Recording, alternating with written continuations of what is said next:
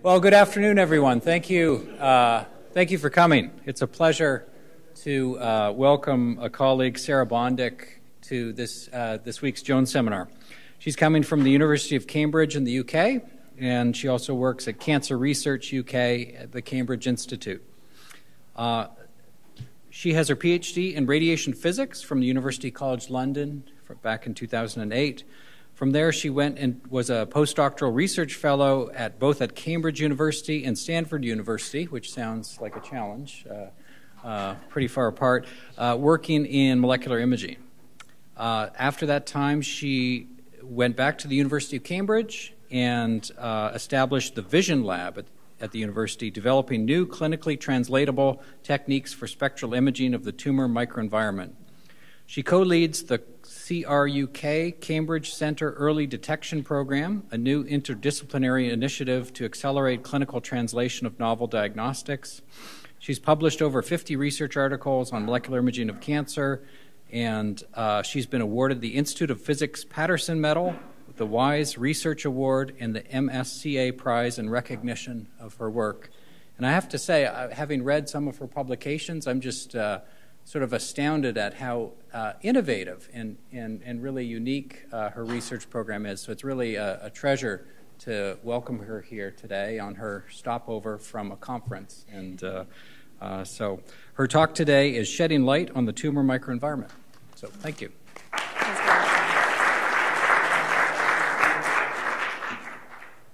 Great, so I hope I can live up to that rather extravagant introduction. So I'm going to tell you about some of the biomedical optics techniques that we're using in our lab.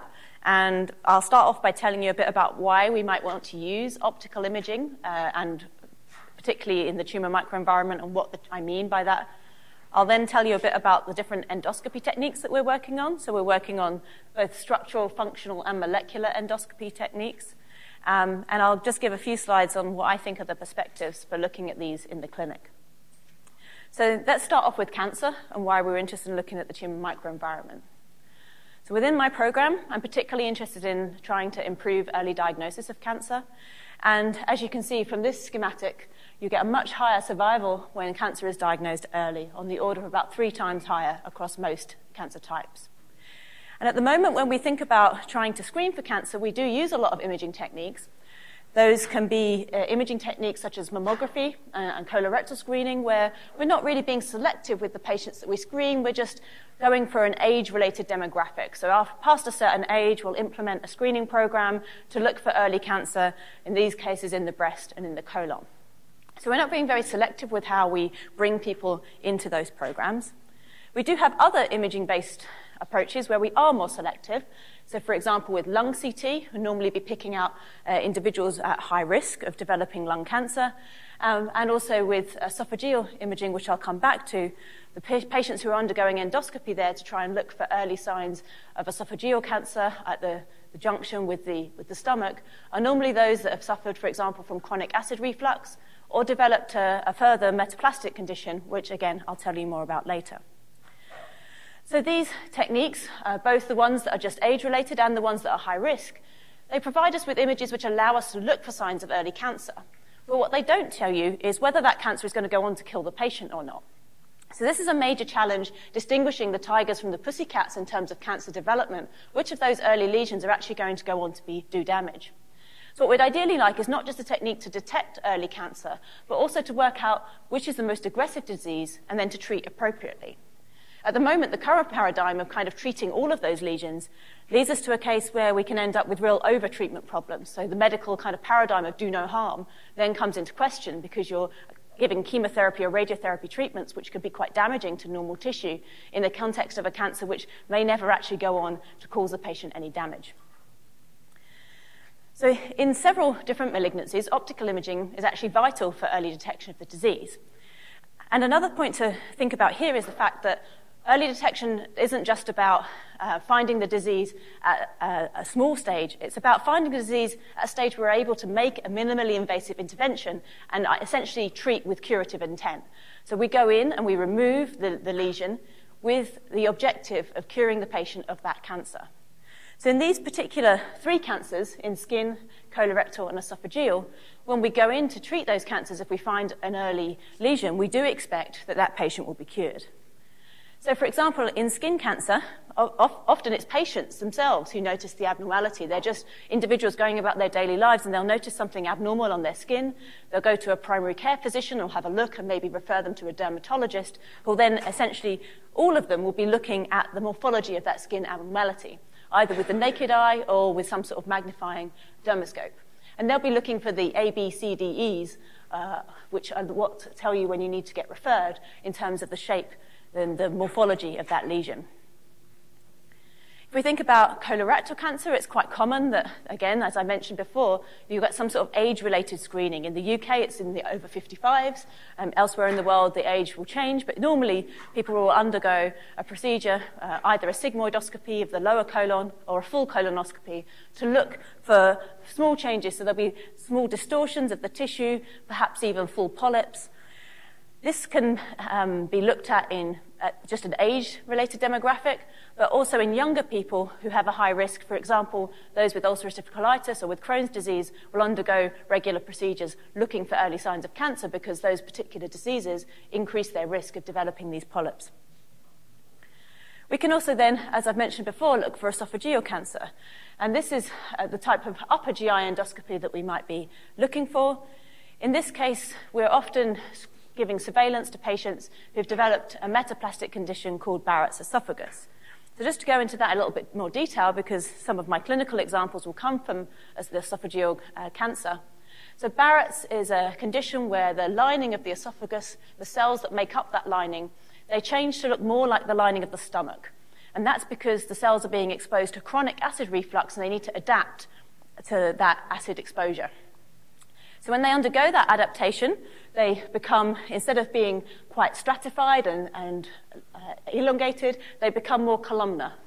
And during that process, we develop a larger glandular type tissue. And as the condition progresses, areas of dysplasia or abnormal cell growth can emerge, and ultimately those can lead on to adenocarcinoma. So just to give you an idea of the statistics here, this is a relatively rare disease. There's about 9,000 cases per year in the UK, but the prognosis is bleak, so it's less than 15% survival over 5 years. And if you just have Barrett's, your probability of getting this disease is relatively low. It's about 0.5% per year elevated risk compared to the population. However, as soon as one of these areas of dysplasia or abnormal cell growth appears within your Barrett's, that risk massively increases up to about 15% for the earliest stages of that dysplasia, up to as much as 30% for the later stages. So what we really want to be able to do for these patients when we're doing this surveillance with endoscopy is we want to be able to pick out those early stages of dysplasia so we can treat them. And the great thing about this disease is that there is a direct treatment for this dysplastic Barrett's, which is either direct resection, if it's a small area, so we can use endoscopic instruments, put these forceps down inside and cut away at the tissue surface, or we can use radiofrequency ablation, where we essentially burn off the cells of the esophagus, and then they grow back afresh without the presence of dysplasia. The trouble for the endoscopist is that it's really quite difficult to spot. So this is a normal kind of healthy junction at the stomach. So you can see the pinker lining, I hope, of the stomach area, and then the pale pink lining of the esophagus. When the patients develop Barrett's, that small area of dark pink will expand and then cover a much wider area of the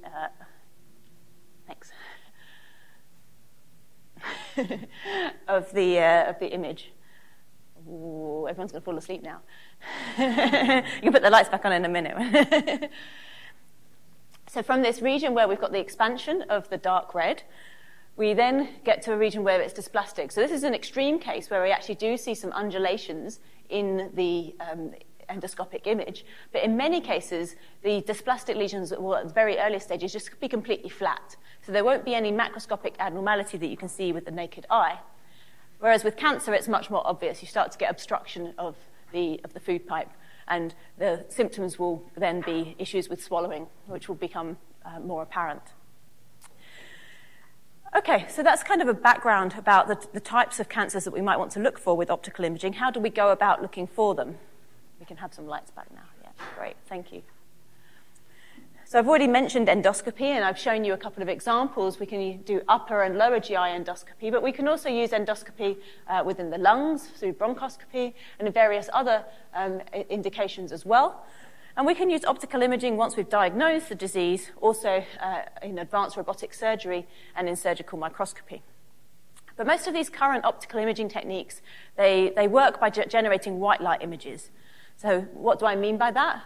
Well, they replicate what our eyes could see if we were able to look inside the body. So just to demonstrate how these cameras work, I'll pick a nicer scene than an endoscopy picture. So if we take this nice image of a scene of flowers and we want to capture it with a color camera, we take our color camera, which might be something like you find in any of your smartphones, and we will pixelate that image. And each of those pixels will have a color filter on top of it, which replicates the vision of our eyes. So we'll have blue filters for our blue cones, green filters for our green cones, and red filters for our red cones. So that camera will be capturing light in the same way, essentially, that our eyes are capturing the light. So we will then force color those pixels according to which optical filter is on top of each individual pixel, and then we'll interpolate it between them. So we'll end up with an image that has slightly poorer spatial resolution than the scene, but has a faithful color recapitulation.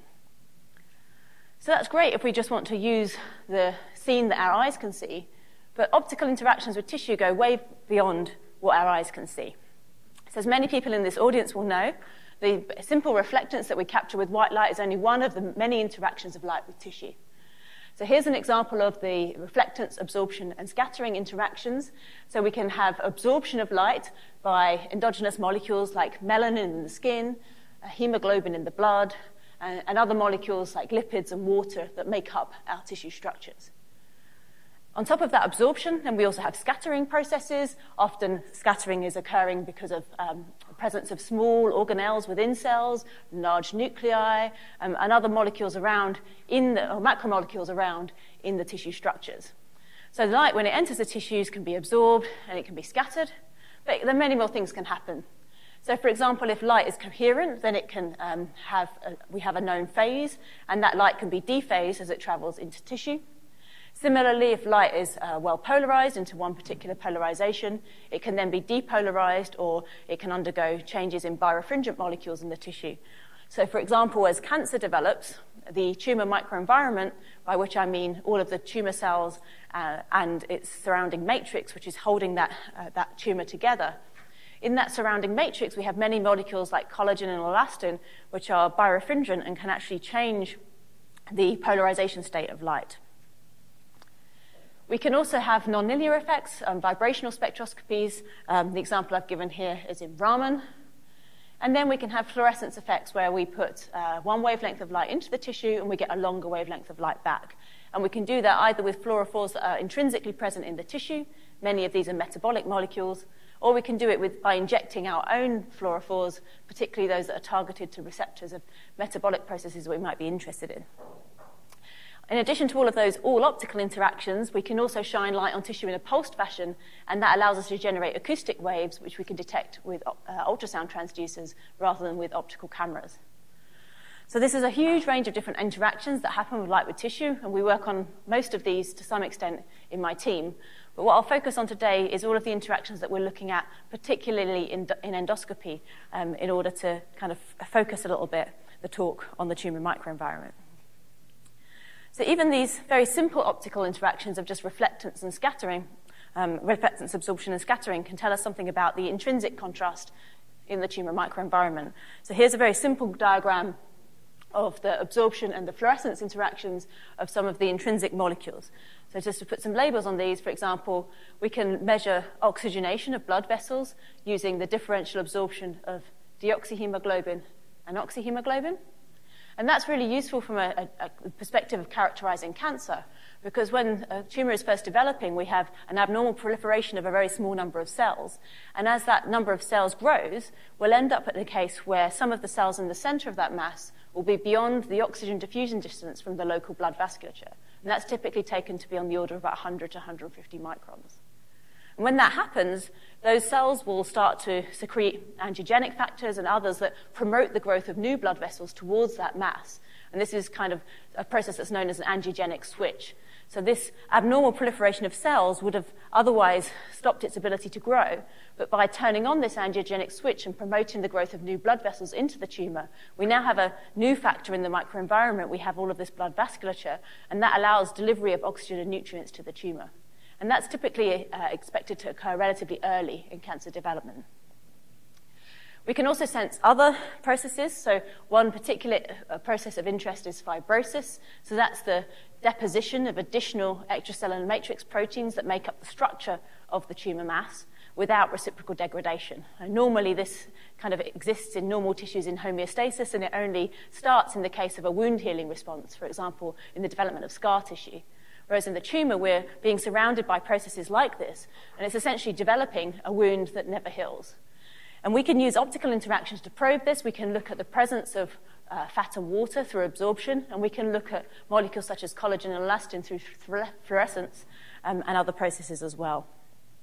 And of course, to survive this abnormal proliferation, the cells are often in a state of aberrant metabolism, and these molecules such as NADH and NAD and flavins, which are implicated in energetics, and tryptophan in amino acid synthesis, these individual molecules can tell us something about the metabolic behavior of the tumor. So just using optics, without injecting any contrast agents, we can already interrogate sort of these three key factors that are common in early cancer development. And that might help us then to improve visualization of these early cancers. Taking these optical interactions, we then can translate into different types of anatomical detail. So I've already shown you quite a lot of images from white light endoscopy, and this image basically comes from the fact that hemoglobin is dominating the absorption of the white light. We can generate images from autofluorescence imaging, so we excite with another wavelength and we detect at a longer wavelength, and this is essentially dominated by emissions of, for example, NAD, FAD, collagen, and elastin that I just mentioned, so more of a metabolic status. And we can also develop methods for optical molecular imaging, where we will have a fluorescence emission not from an intrinsic molecule, but from a molecule that we inject that's targeted to a particular area that we want to investigate. At the moment, typically, this is used routinely in the clinic, which is why I used it throughout my introduction. It's essentially just replicating our eyes. It's easy, and all optical imaging scopes will do it. Some optical imaging scopes also do autofluorescence imaging, has relatively poor specificity, so that's why it's quite challenging, and it's often used in conjunction with white light endoscopy, but many clinicians won't use it even if it's available on their instruments. And finally, with the optical molecular imaging, this isn't used at all in the routine sense in the clinic, but it's under the very active area of research. Okay, so then what I'm going to do for the major part of the talk is then go into a bit more detail into each of these three approaches and how we're advancing on that current status that I've just shown you in the last slide. So let's first think about structural imaging. I mentioned in terms of the optical interactions with tissue that phase and polarization of light can be altered when they fall on tissue. So in particular, what we're looking at is the potential of optical phase and polarization to be sensitive to this early microstructural disorder. So I mentioned in the normal case of the esophageal lining, we've got this nice stratified epithelium. And then as we go towards cancer, then we end up in this rather disordered state. Now, both coherent light with a known phase and also polarized light with a known orientation or angle can be very quickly disrupted by interaction with even normal tissue, but really severely disrupted with interaction with disordered tissue. However, most cameras that we want to use aren't sensitive to phase or to polarized light. So these properties can't easily be exploited in endoscopy. However, recent advances that have come from telecommunications have allowed us to start to adopt these types of imaging contrast mechanisms in endoscopy. So one example is the approach of optical coherence tomography, which we don't actually work on in my lab, but gives a little bit of a nice example as to why phase information can be so interesting. So optical coherence tomography is quite similar to ultrasound, except you're doing ultrasound essentially with light instead of with sound. So you're working with interferometry of coherent light that's delivered and recorded via a single fiber optic. And it's often done in a scanning mechanism around during endoscopy rather than in a forward-looking sense. So you get images kind of like these ones, which in this case it's an esophageal image where we've got a tumor that's deep inside, or a few millimeters deep inside the tissue, and then you can see a similar outline given by the OCT image. And even nicer, we can start to look at kind of commercial imaging systems which allow you to look at the stratified epithelium of the esophagus, and then notice as it goes towards Barrett's, we start to get, in the non-dysplastic case, a disordered structure, and then further towards a dysplastic case, you get these kind of features of dysplastic glands that can be easily identified. But the difficulty with these kind of optical coherence tomography approaches is that we are typically doing this side scanning approach. So one, that can be quite time-consuming. Two, it doesn't allow us to biopsy the tissue while we're in there, although there are mechanisms being developed to address both of those challenges. But three, you're looking at a pathology-type image. So from a clinical translational perspective, this is quite challenging because you're asking an endoscopist who normally looks straight down into an organ to interpret data that's of pathology quality that's cross-sectional through the organ. So we've got a whole kind of internationally trained cohort of endoscopists who have no idea how to interpret this kind of information. And that's been a real bottleneck in trying to get these approaches into the clinic. So what we thought is, well, if this information can be derived from using interference and dephasing of light, well, why don't we try to develop a technique where we can image that phase but in a forward-looking sense? Well, the reason you don't is because it's really, really hard, and that's why people haven't really tried to do it so far. But I was fortunate to team up with some collaborators from telecommunications who have a lot of experience in launching different modes of light down into optical fibers. So the reason it's hard is that typically non-uniformities in fiber bundles scramble the phase and polarization information. So if I put a coherent light source down into the fiber optic, ideally at the other end, I want that same coherence to emerge. However, in reality, what happens is due to bending of the light, differences in refractive index between the individual fibrillets in a bundle, and also due to changes in temperature, air pressure, and various other things, that information is lost. So what I need to do is to somehow characterize the process by which the light propagates down this fiber optic, and that can be characterized by what's called a transmission matrix, which tells me how each of the individual fibrillets propagates the light. And all I have to do is invert that matrix and apply it to my data to retrieve it. However, the challenge comes in actually measuring that matrix in real time. So what we've done is developed a kind of parallelized characterization structure, apologies for the complexity all appearing at once there, which can overcome this and allow us to invert. So essentially this instrument is divided into three main parts. The fiber bundle is in the middle here. That's the kind of important part. Tissue sample can sit here. So then we have an excitation arm and we have a detection arm. So on the excitation arm, we launch different optical fields of different types into the fiber, and we do this in a parallelized way. So if we have an imaging fiber bundle with 10,000 fiber cores, we'll be characterizing between 10 and 100 of those cores simultaneously, and then we'll be moving that field around using the spatial light modulator in order to make sure that we illuminate every single optical core in that fiber bundle very rapidly. We then have a detection arm with another spatial light modulator, which allows us to measure the amplitude, phase, and polarization at the output as we're doing that characterization measurement. And when we do the characterization, we obviously don't have the phantom or tissue sample in place. So we take it out, we do the measurement of the fiber without anything in place, and then we pop the sample back in, and we now have a difference image essentially between that we can calibrate with that transmission matrix. So we have an output, a transmission matrix, and an input, and what we want to do is then essentially recover our input given a known output and a known transmission matrix. So by doing this characterization process, we do actually manage to retrieve those things. So this is the image, in this case, that we're sending in. CRUK is Cancer Research UK. It's our funding body, so you can see why we use that as our logo. So we have amplitude, phase, and polarization information programmed from the first spatial light modulator. What we measure at the other end is essentially a noisy mess.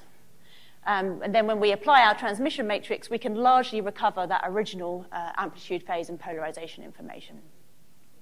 But this is also in a perfect system, so we decided that the next key thing to do was to put in a series of tissue phantoms that would have properties much more similar to that of real tissue.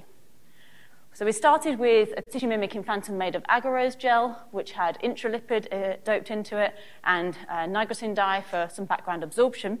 And we had increasing amounts of scattering, up to 2.5 inverse centimeters reduced scattering, and we calculated not just the raw phase, but also a metric defined as phase entropy, which is essentially characterizes the spatial variation in the phase measurement over the object. And this is a homogeneous object, so in principle, these images should be pretty much homogeneous. So you can see there is still some heterogeneity, but we end up with a linear response of that entropy against scattering. We also then looked at polarization change by using polyacrylamide gel in a stretcher. So we made a gel which we then clamped into a stretcher and just linearly strained across the field of view. And again, you can see that the retardance changes as we increase the level of stretch, or in this case, quantified as strain, and retardance again was linear with the amount of strain. Now, as you would have seen in the diagram, at the moment, this particular system is in transmission. The transmission mode operation is because actually doing this in reflection mode requires us to have a little bit more a priori information than we currently have with a standard imaging fiber bundle, and we're working on ways to do that. So to do a sort of tissue analysis, what we did was actually lift off the epithelial layer of some esophageal specimens that were either healthy or had lesions in them. So we were able to then image them in transmission mode because they're essentially transparent. They're just a few cell layers thick. What was interesting about the results of that was that we were, when we did fluorescence imaging, you can essentially see like no fluorescence in the healthy tissue and some fluorescence of different lesions in the diseased tissue. If we do amplitude-only imaging using the coherent light, there's essentially no difference between the two classes. But as soon as you image the phase, you get a much higher degree of phase entropy in the lesion regions than you do in the healthy tissue. And essentially, we got the same contrast-to-noise ratio using the phase imaging as we did using the fluorescent staining. So that kind of encouraged us that we might be able to retrieve these results. But the challenges of this approach, as I've already mentioned, we have a challenge of trying to do this in transmission, and we also have a secondary challenge, which is that the time it takes us to compute the transmission matrix is still quite long. So at the moment, we can't do this process in real time, but what we would hope is that by speeding up our computational implementation, and speeding up the frame rate of the camera that we're using, which is actually quite slow at the moment, we should be able to get this into within half a second. At the moment, we're about 15 minutes. So that's work in progress that we're still developing. Okay, so let's then think about functional imaging for a moment. What can we do in terms of functional imaging? So the use of coherent light has potential for looking at microstructure, but this is still just looking at anatomy. And I already told you there's much more available in tissue than just anatomical structural detail. What we want to do is interrogate these different properties of the microenvironment. In particular, the ones I'm going to talk about here are the tumor vascularity, which is what we're going to look at with functional imaging, and also some cell surface receptor imaging, which we're going to look at with molecular imaging. What we want to be able to do by looking at this functional imaging of the tumor vasculature is not just be able to identify the presence of early lesions, for example, with the microstructural approach, but then also be able to do some staging. I mentioned before that this angiogenic switch happens quite early in the disease development. Now, approaches like this are already actually used clinically. There's an approach in the clinic called narrowband imaging, which allows us to enhance the standard reflectance contrast by exciting the tissue at some narrow bands of wavelength. So when I do white light imaging, we typically put light from about 400 nanometers up to about 700 nanometers into the tissue. It's just a broadband light source, and we look at the reflectance of that light coming back. What narrowband imaging does is instead it says, okay, what we're going to do is we're going to excite some very narrow wavelength bands which coincide with the absorption peaks of the hemoglobins. And that allows you to go from an image like this, where you have quite a homogeneous pink image, to another image where you have much more structure, and you can see the fine structure of those individual blood vessels in the tissue. And that's just using a standard red, green, blue color camera. So it uses the same color camera as you use to do this image, but by changing the excitation light, I then get a much more interesting image in terms of diagnosing early cancer in the esophageal tract. So this is some examples of actually how it's used clinically. So it's not used in a quantitative sense, so you don't quantify the blood concentration or the blood oxygenation. It's used in a qualitative sense within its agreed set of interpretive standards. So this is some consensus guidelines that are published. So when you have a regular mucosal pattern and regular blood vessels, which is what you may be able to see on the left here, then that's classified as normal. When you have an irregular set, so the vessels become more disordered, the mucosal pattern doesn't follow with the blood vessel pattern, then you have an irregular pattern, and that means that you can classify that region as dysplasia and do a biopsy. So these guidance classifications have been approved by several gastroenterology societies as a set of guidelines that an endoscopist can use to decide whether or not to biopsy the tissue. So this approach is used clinically. It is available in a lot of clinical scopes, and provided the endoscopist has the appropriate training and experience, they're able to apply these guidelines and use that to reduce the number of random biopsies that they have to take. So if this 3-color imaging with the limited excitation can already enhance the contrast, well, we thought, well, could we take this one step further and try to actually take some quantitative numbers out of this, for example, extracting the blood concentration and oxygenation?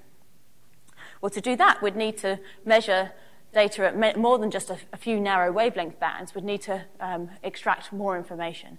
And one way to do that is an approach called hyperspectral imaging, where you record not only the spatial dimensions of the image, but also the wavelength dimension at the same time. So now instead of having a 2D image, we have a 3D image, and each individual pixel has a wavelength profile associated with it. So what we can do then is we can use this spectral information to map out, for example, the actual absorption of the different hemoglobins, which allows us to tell the difference between oxy and deoxyhemoglobin, and also, for example, detect some of the fluorescence emissions from the tissue. Again, this is something that's very challenging to do in endoscopy, and the reason is really that the instrumentation for hyperspectral imaging has typically been very bulky and very complex. So if you want to do imaging with spectral data attached, there are different ways you can try it. So on a microscope, it's relatively straightforward. You take your focused beam, and you have a 1D linear array spectrometer of some sort in the detection end. You have some dispersion element, for example, a prism, and then you just scan that point, raster scan it over the tissue. So that's quite slow, but is relatively cheap and can be implemented without too much bulk. If you want to speed it up, that's where things start to get more bulky and a bit more expensive. So you can line scan, and then you typically need a 2D detector. One dimension encodes the spatial elements, and one dimension encodes the spectral elements. You need some more dispersive optics, and you need different focusing optics in order to scan that line. So you can get away from scanning if you, for example, have a detector that what we call stares at the sample. So in this case, you might have a filter wheel, and every time you change the wavelength, you just move that filter wheel around, but you take the entire 2D scene in one go on a 2D detector. And then if you want to do all of this at once, so you want both the spatial and the spectral information, there's been lots of different ways that you can encode that, and this is an example where you split your image up into different replicates, and you send each one through a lens, and you disperse each replicate separately onto a different detector. So you can imagine this gets quite expensive because you need a different detector for each element that you want to disperse. But what we've been looking at is different ways to adjust this snapshot type approach, and also different ways to implement the spatial scanning that doesn't have the same temporal implications as the existing one. But in order to do that, we first had to decide on some sort of clinically translatable framework in which we could implement this technology. And what we did for that is we used a device called a polyscope. So this is a catheter which goes down the accessory channel of any existing endoscope. So when you put an endoscope inside the body, there are normally additional channels that run through it which allow the clinician to introduce forceps or to introduce biopsy tools or wash catheters, etc. So if you have a specialist endoscope like this one, you can introduce that also down the accessory channel. And this itself has its own accessory channel, so you can still introduce your biopsy forceps and other things, and it has articulated control using this kind of small set of hand pincers at the end there. So what this does is it's a disposable catheter that sheathes an imaging fiber bundle with 10,000 individual optical fibers, And at the end, there's a glass cover that stops the imaging fiber bundle coming into contact with the patient. So this means that the complex optical part you can reuse, whereas the part that comes into contact with the patients you just dispose at the end of each study. You then have an input for illumination and also an input, as I've said, for an accessory or for a working channel where you can introduce forceps. So we started working with this device using several different multispectral approaches. So the first one that we looked at was using multispectral imaging using color filter arrays, but ones with more colors available. So these were commercialized by a group from IMEC in Belgium, and instead of using a standard dye-based color filter array, what they use is a series of Fabry-Perot etalons, where the property of this etalon is that the thickness is selective for different wavelengths of light, according to the equation that you see there. So the advantage is that these filters are integrated onto the RGB camera in the same way as a standard kind of color filter array, so they're deposited onto the camera array. They're very low cost and compact, and they're very robust, and you can deposit the filters in any way you want. So in this particular case, they've done in what's called a mosaic in the same way as this original RGB color. So the disadvantage is that they're rather photon inefficient because you have your spatial array and you're only in each particular color channel detecting, for example, if it's a 3x3 filter array, you're only detecting 1/9 of the light at that particular wavelength. So that's a disadvantage, but it's a very robust technology. So if it could be implemented, then it would have a lot of advantages in terms of its application. You're also collecting all of the information at the same time, so you don't have to scan through different regions. So we thought for an initial test, we would integrate that into our polyscope. So we took the kind of disposable polyscope catheter and we integrated into it a white light LED, which was coupled with a visible multispectral imaging camera, and a laser diode, which was coupled with a near-infrared multispectral imaging camera.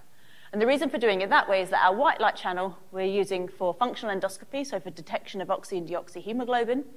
And our near-infrared channel we're using for molecular endoscopy, so targeting fluorescence contrast agents, and we can do then both of those in the same imaging session. Now, the reason there's two different cameras here is that Fabry-Perot etalon technology, at the time when we were building this, and still to some extent today, relied on different materials to fabricate optical filters in the visible and in the near-infrared. So it wasn't possible for them to fabricate both filters on the same camera.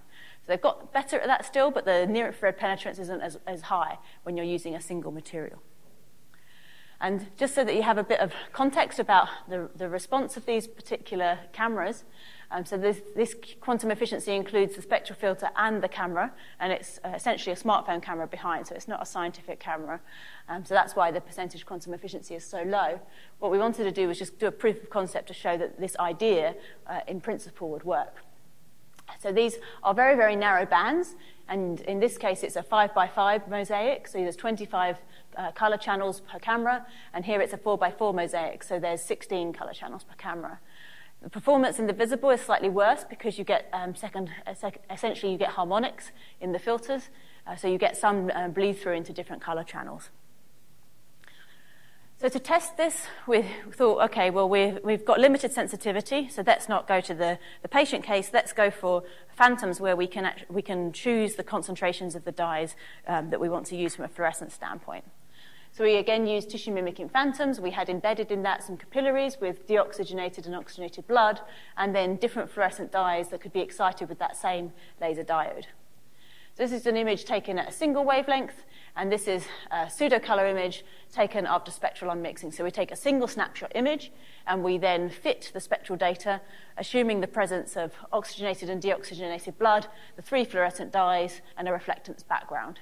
And so from that, like the reflectance background is in black, the 3 fluorescent dyes are patterned around the edge, and then you can see the oxygenated and deoxygenated blood can also be resolved.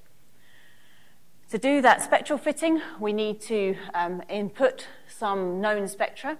And this is a not straightforward process because we can't just use reference spectra for those different contrast agents or for the blood, because in our entire endoscope, we have a series of different optical elements, all of which have different spectral properties.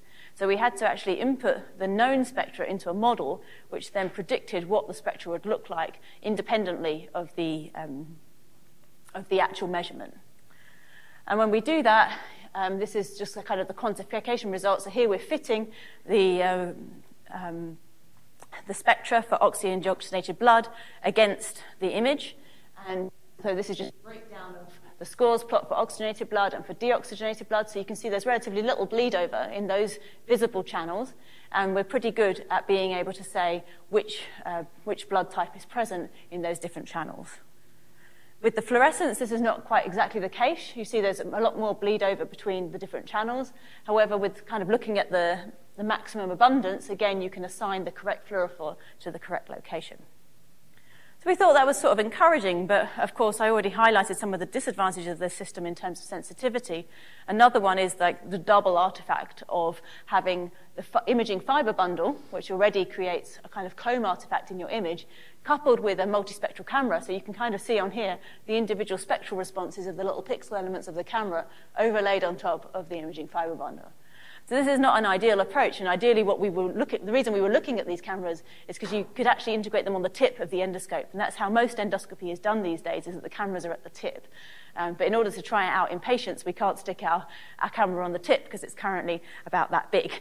So we have to think about approaches to working with companies to integrate those, or actually doing it ourselves onto the chip. But to overcome some of these limitations in the meantime, kind of prove the concept of how we could use this type of hyperspectral imaging, what we thought we would do is develop a scanning-based approach in order to maximize both the spatial and the spectral resolution.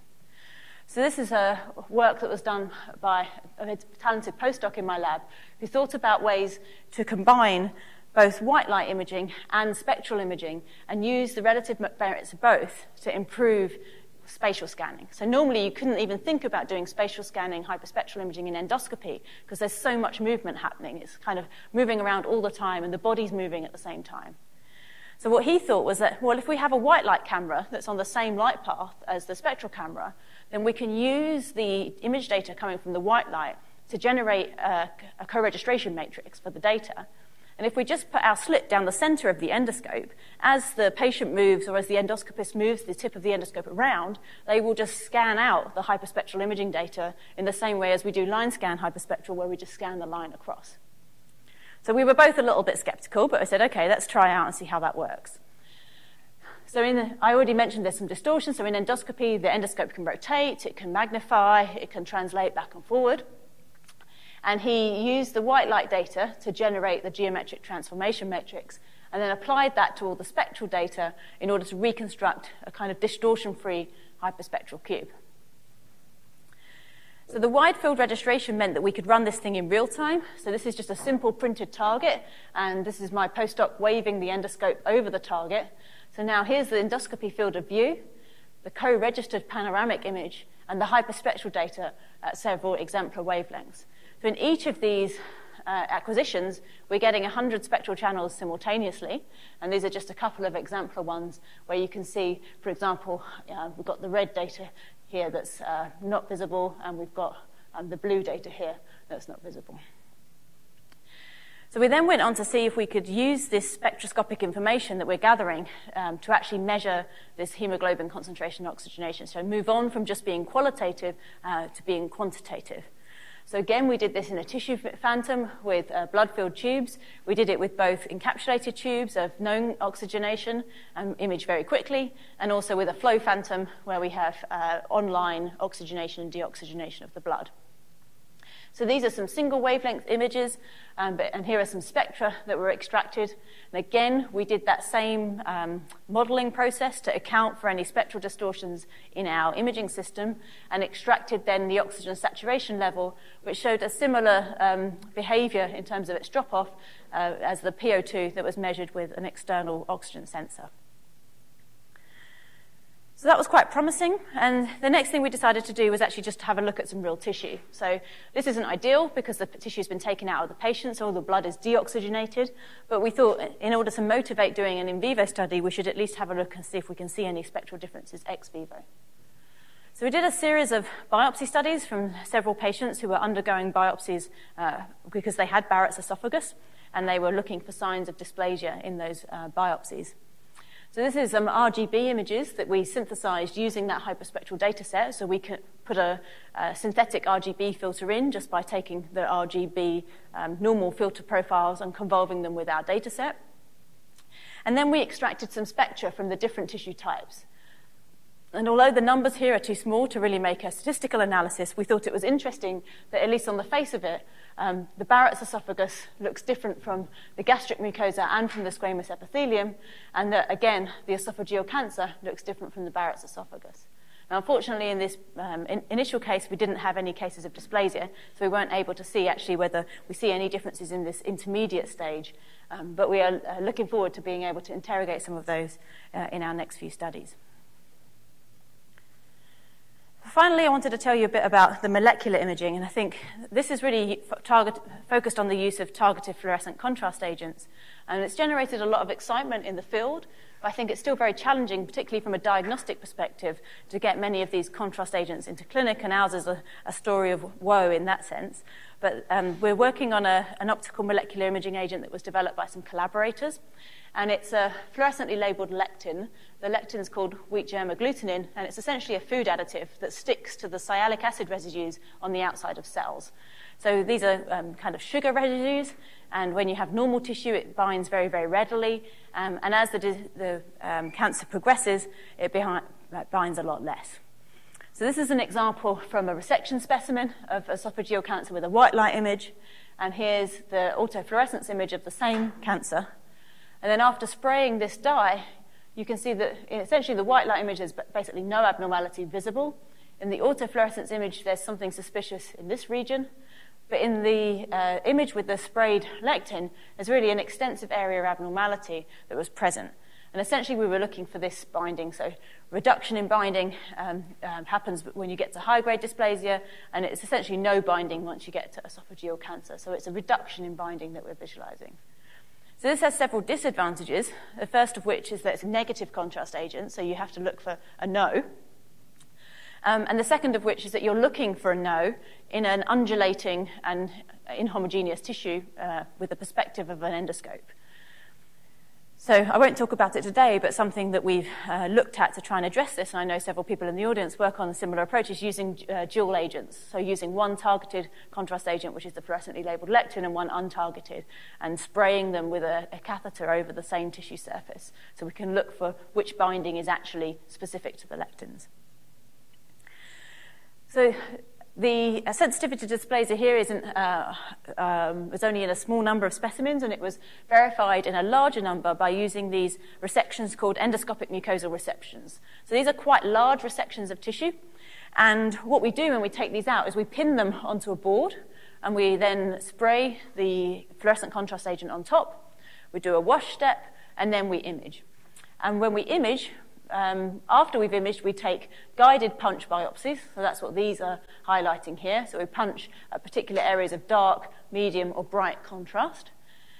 And then we undergo a very, very complex process of trying to co-register this to histology. So the challenge of getting the diagnosis for histology is that we're imaging face-on to the tissue sample, and the pathologist, as I mentioned earlier, looks cross-sectionally at the tissue sample. And this is exactly the same in our case. So what happens is that this sample goes to pathology. They make cuts at 2 millimeter intervals. So this is what these cuts are. And then they look cross-sectionally, and they grade those regions as to what's the highest grade of disease that's present. And then they give us back one of these maps. Now, you can imagine there are all sorts of co-registration problems here, not least of which the cross-sectional one, which is that once we've taken this sample out and put it into formalin and sent it to the pathology office, and they've stuck it in their system to section, all sorts of distortions can come into play. And so we did a lot of work trying to model actually what types of distortions we might see and trying to improve our co-registration. So we've now got to a point where we're relatively confident that we've trained our pathologists to actually cut the sections and do the analysis in exactly the way that we want them to in order that we can accurately reconstruct. So from that, we could then extract the mean fluorescence intensity between non-dysplastic and dysplastic tissue. Note that there is quite a lot of overlap here. One of the limitations of this endoscopic mucosal resection is that it's a few centimeters squared, and the normal tissue that's graded normal actually isn't really normal. It's just not dysplastic, or so it doesn't fall into any of the other grades. So often there are abnormalities present in the normal. For example, it might be Barrett's that's present, but it won't really grade in the same way. But you get a reasonable area under curve when you're looking at that. So the challenge that our collaborators had was that they had been labeling this with FITC, which is a visible dye, and that the fluorescence was just being drowned out by autofluorescence. So we worked with them to make a bimodal endoscope that would do white light endoscopy and would do near-infrared fluorescence so that they could tag with a near-infrared dye, which they used IR800 for. So this is, again, based around the polyscope, but now we just have two channels, one of which is just a white light camera and one of which is an EMCCD for high sensitivity detection of the near-infrared. So now the white light channel is again for conventional endoscopy rather than spectral endoscopy, and the near-infrared channel is just for picking up long emissions in the near-infrared. So we're not doing any spectral imaging in this optical molecular imaging approach. So what we did was take some fluorescence wide field images using the Fluorbeam and intraoperative imaging system. We took the same wide field images using our endoscope. It's a bit unfair in terms of the image quality because the endoscope was set way back in order to be similar to the Fluorbeam. So then our image quality is much poorer. But you can see there's roughly a visual agreement between the areas of high intensity in red between the different samples. And there's a reasonable correlation in all cases between the two sets of intensities. And the contrast for dysplasia was again present, so you could outline regions according to the pathology map and calculate the intensity. But the contrast wasn't as high as we'd hoped for using the near-infrared. We'd hoped that we'd get over all the problems of autofluorescence and we'd just have this amazing contrast. But of course, we still have this kind of problem with the fact that there's quite a lot of overlap between these distributions.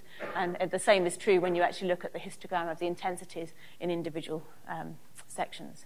So that's something that my collaborators are working on, trying to look at different lectins, for example, and also looking at whether if we take just normal healthy tissue biopsies away from the disease site, whether there's a greater degree of contrast there. So in just the last couple of minutes, I wanted to kind of give you my perspectives on where I think we are with this endoscopy work and how I think we could use it in the future.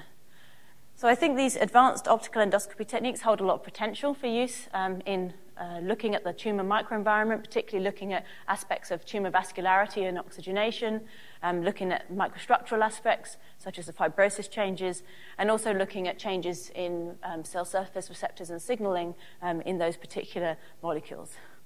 So they all provide complementary contrast.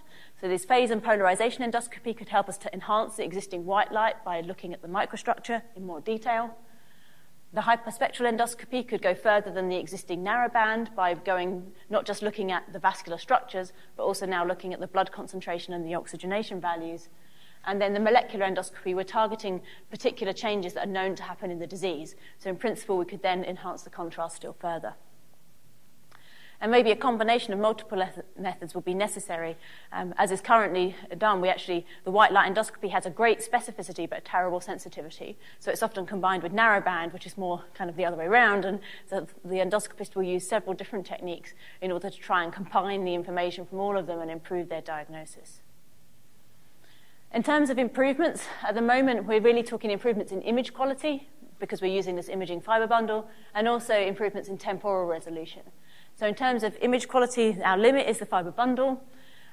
We could actually deploy several of the methods I've described using a camera on chip. That includes now more opportunity to do phase imaging as well as to do the standard color multispectral array imaging. In terms of temporal resolution, for the things I've shown you, the data acquisition ranges from sort of 10 milliseconds up to 25 seconds, and the data processing time can range anywhere from 5 to 50 minutes. So obviously this data processing time is not ideal. The data acquisition we can largely speed up just by using faster cameras. We mostly just have sort of things that were lying around the lab that are quite slow, and just buying a newer camera would solve the data acquisition problem. But this is, for us, something that we're needing to develop more expertise in. None of our code runs on GPU yet, so we need to get all of those kinds of things working to try and improve the speed. So improvement in sector sensitivity could be another way to increase the data rates. I mentioned that the multispectral imaging cameras are just fabricated on smartphone cameras, so they're not really scientific grade. If we can deposit those optical filters onto a more scientific grade camera, then obviously that will speed up our data acquisition times as well.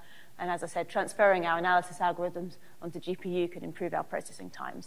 So there's lots of things that we still need to do, but I'm at least encouraged by these preliminary results. And so are our clinical colleagues, because they actually opened a dedicated research endoscopy suite for us at the hospital, which is currently still just an empty room, but has a dedicated space for an optics lab, which we've currently ordered all the equipment for. So at least someone's been convinced that there's potential that these techniques might be useful in the future in the clinic. So with that, I'd like to just kind of summarize, tell you a little bit about the lab. So I'd like to thank the people involved in this work. So George Gordon has pioneered the phase and polarization work. Siri and Jung-hee really pioneered the hyperspectral imaging work, and Dale, the optical molecular imaging work. None of this would be possible without our clinical collaborators in the esophagus, Rebecca and Massey. And we're actually hiring at the moment a postdoc to work on in vivo imaging in photoacoustic imaging, which I didn't talk about today. But if you're interested, check out our website or come and speak to me afterwards. So thank you very much for listening. I'm happy to take any questions.